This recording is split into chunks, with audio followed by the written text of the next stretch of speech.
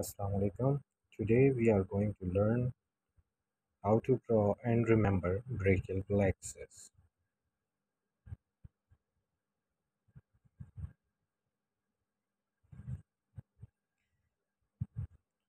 First, we have to know the roots from where the brachial plexus starts. C5, C6, C7, C8, T1.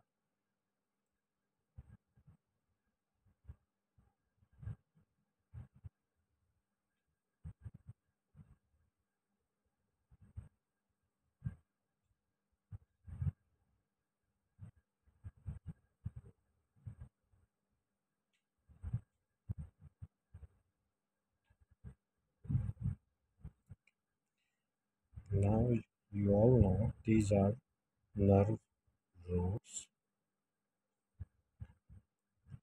These are three, 1, 2, and 3 trunk. This one is upper trunk. This one is middle trunk and lower trunk. we, After the trunk we have divisions. After division, these are three chords. This is lateral chord, this is posterior chord, and this is medial chord.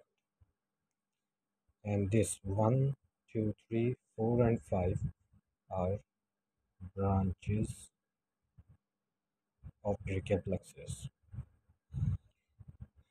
This is